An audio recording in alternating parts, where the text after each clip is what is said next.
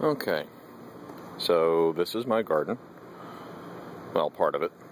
I've got pepper plants, echinacea.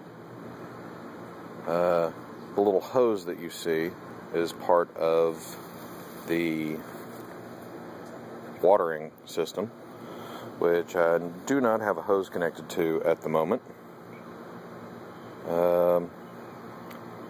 Plenty of rosemary. You can see I've got some peppers growing, and this is one of the dead pots.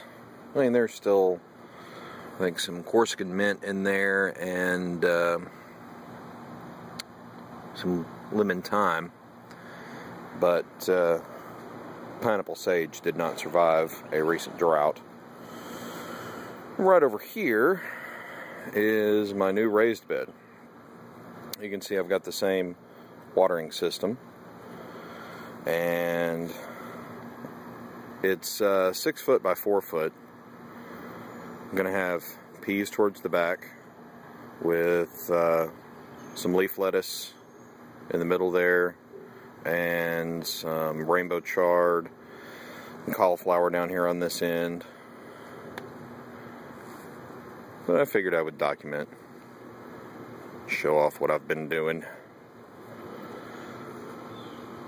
Building the raised bed was actually pretty easy. What I did was I took some cedar planks, like 8-foot planks like that. It's just fencing. And some cedar corner posts, all cut off of that one piece.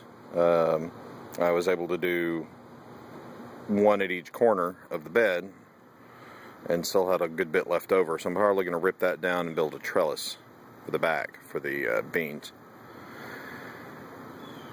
And you just screw it in with deck screws, galvanized so they don't discolor. And that's about it.